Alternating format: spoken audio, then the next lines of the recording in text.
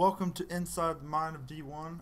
Right here I'm playing defense on B. This is a dubs match. Right here I hear a guy going right past orange.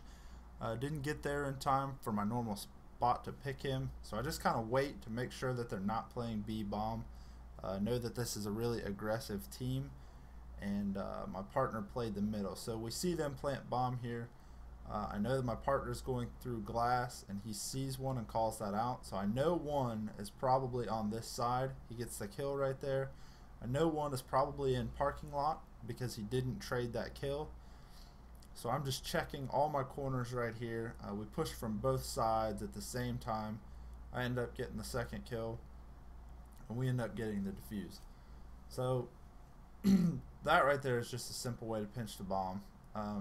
Just work with your teammate, constantly communicate, and understand where they probably planted the bomb.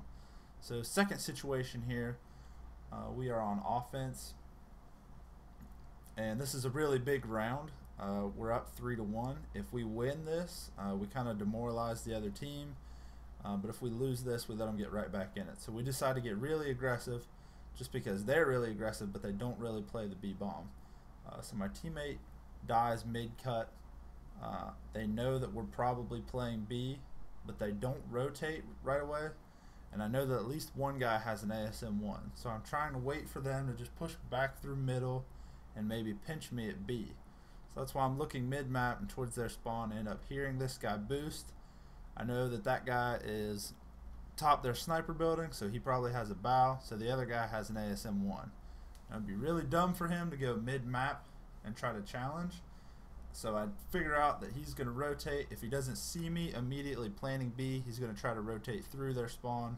I catch him rotating right here and shoot him in the back. So last situation right here, we're up 4-2.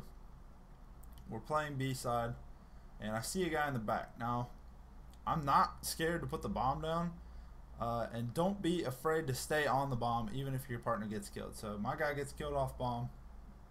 It's a 1v1 right now, and really what I'm trying to do, this guy knows that I play really cautious, but rather than lay in a corner and wait for him, I play for the kill.